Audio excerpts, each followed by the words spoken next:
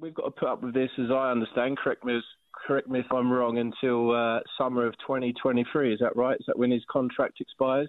Well, it might get better. It's not that long ago you were top of the league.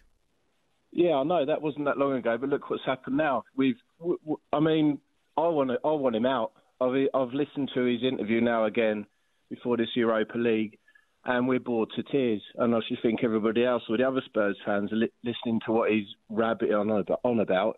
We're just bored to tears of it.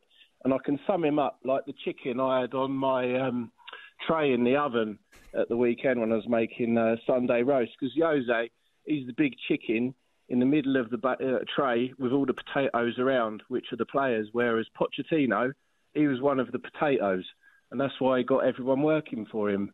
Jose is too dominant. He's a big chicken.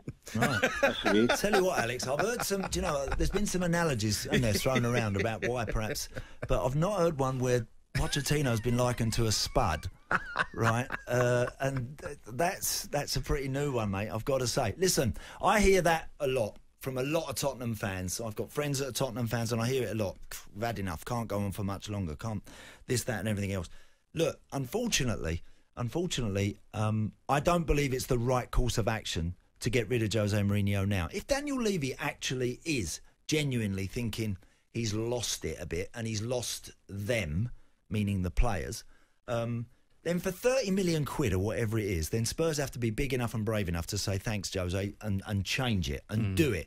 Whatever you say about Roman Abramovich, it's been cruel, and even the Frank Lampard, the change there with Frank seemed harsh, didn't it? It seemed a little bit premature, a bit. And yet he just does it. He says, no, I'm doing it. I want to do it. I'm doing it today. Get it done now, right? And they do it and they change, Aid, and they move on. And the club moves on, and the fans seemingly sort of start to move on pretty quickly as well. If Daniel Levy is getting the vibe that Jose's methods are no longer what they were, and that all that stuff I just trotted out about what he done at Madrid and what he done at Inter, and that he's incapable of producing that anymore, then get him gone.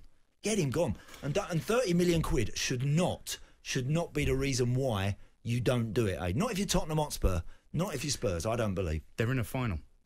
They're in a final, How much does Daniel Levy want to win a cup? There you go. You know he wants to win that cup. And look, at the moment, can I see Spurs beating Man City? Like, no chance. On a one-off occasion, if there was one manager I could choose to pick any team on a one-off occasion to go and win one game, I'd pick him. I'd pick Jose.